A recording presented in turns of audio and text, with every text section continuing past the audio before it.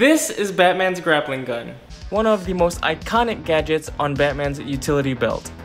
And every Batman has its own version of it, from the animated films to Keaton, Kilmer, and Clooney, to my personal favorite, Christian Bale from Christopher Nolan's Dark Knight trilogy. The practicality and the aesthetic of this grappling gun has always been a fascination of mine. And I'm going to tell you everything you need to know about it on this very first episode of PropWay Explains. And I'm going to make my own prop grappling gun using this Creality Ender 5 S1. More on that later. So let's begin. The origins of Nolan's Batman came in 2005 with the film Batman Begins. As Bruce Wayne decided it was time for him to take on the criminals of Gotham, his first step was to visit the Applied Science Division of Wayne Enterprises in order to equip himself with the necessary gear to fight crime. Applied Sciences caught my eye. There, he meets Lucius Fox and was introduced to several military prototypes, including a Nomex survival suit, utility harness, and of course, the grappling gun. So how does it work?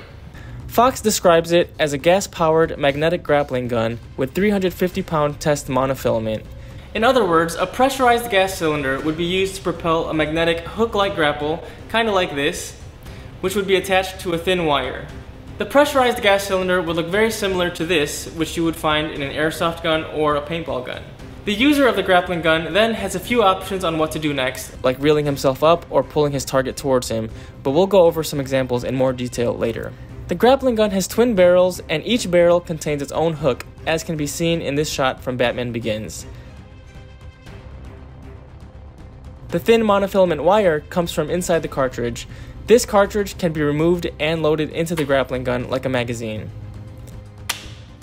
If you want to get into even more detail, the Dark Knight Manual, one of my favorite books on any superhero universe, has some really cool engineering drawings listing out all of the components. So what makes this design and aesthetic so special? For me personally, the practicality and realistic nature of this grappling gun makes it so much more interesting.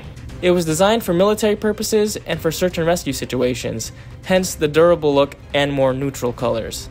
I highly doubt something like this from the earlier Batman films would be used in a search and rescue.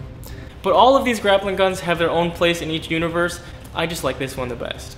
So we've spent a lot of time talking about the grappling gun and how it fits into Nolan's universe. I think now is the perfect time to make one for ourselves. If you remember, I actually have printed a couple of these for my Batman armory, but I wanted to make a few small changes to the details and get an overall higher quality print. And for this reason, I'll be using the Ender 5 S1 printer.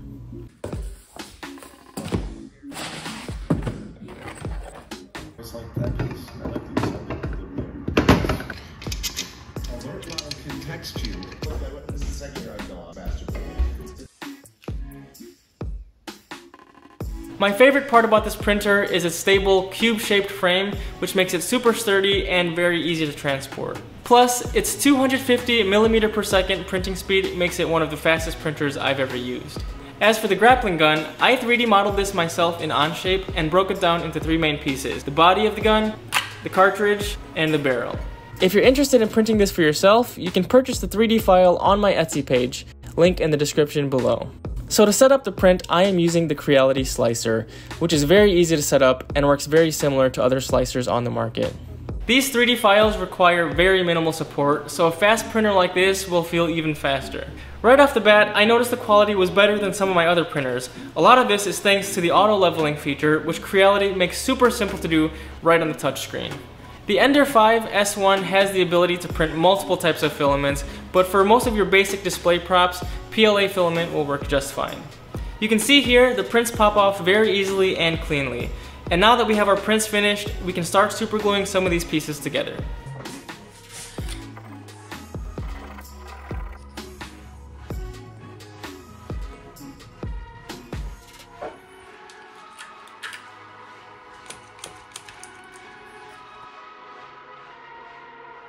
And just like that, our grappling gun is complete. I can't thank Creality enough for this Ender 5 S1 printer. It's just such a well-integrated product and is super powerful and easy to use. If you're in the market for a super fast printer with a form factor like this one, I highly recommend this printer. Go try it out today. So now, back to the grapple gun. So what does Batman use the grapple gun for? He's used this grappling gun a few different ways, and that's what makes it such a versatile tool. The most common use for it is to scale buildings or walls at rapid speeds. Once the grapple hook is attached to its target, Batman can attach the filament to the front buckle of his utility belt. This acts as a motorized reel and can automatically pull him up. The grappling gun and harness were intended to be used in conjunction, which is why Bruce needs to use the belt that came with the harness. If the motorized reel is not being used, Batman can simply just capture targets with the hook and either hold them in position, like when he caught the Joker from falling, or he can pull them back with his own strength. Take this scene from The Dark Knight, for example.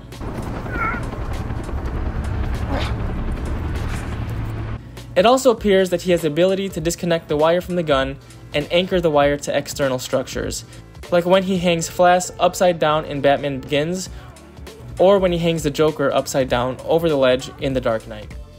For now, my 3D printed grapple gun doesn't have any of these abilities, but who knows, maybe it's currently in R&D at PropWay Enterprises. Actually, I do know, but I can't tell you. Anyways, that is all for this video. I hope you guys learned a lot about the engineering and design behind the grappling gun, and I hope you tried building your own using my 3D file for sale now on Etsy. Also, this is a very different type of video for me, so if you enjoyed this episode of PropWay Explains or have ideas on how to make it better, feel free to let me know down in the comments. Thank you, and I will see you in the next video. Bye. If you're interested in seeing more of The Dark Knight, be sure to check out my previous videos on how I built this armory and Dark Knight suit.